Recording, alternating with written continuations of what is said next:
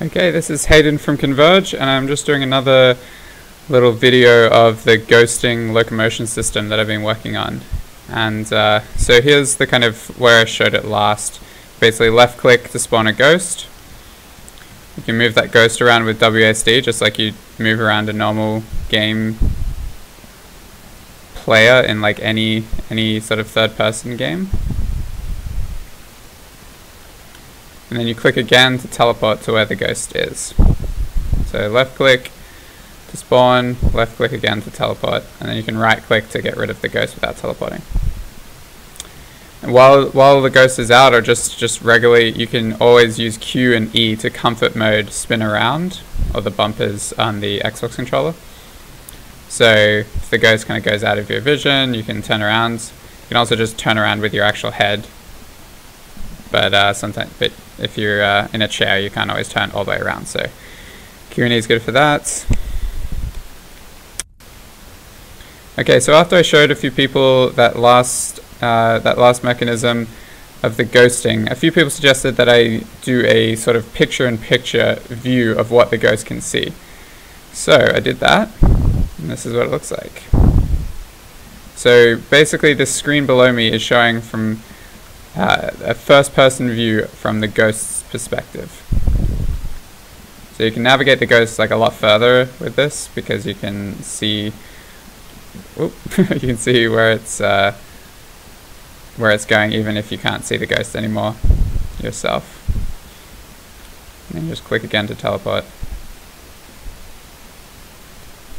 I'm incredibly excited.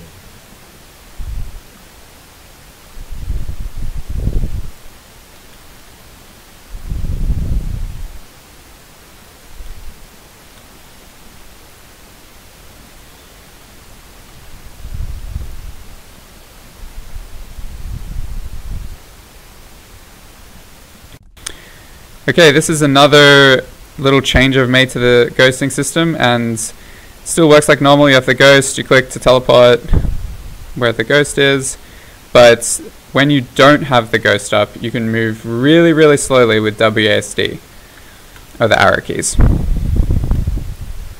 So I found this is a really good trade-off for me. It solves that problem where you have to you feel locked when you can't move at all. Especially in the DK2, when you don't have as much tracking. You don't want to spawn a ghost just to move like right next to me there. You just want to kind of move over.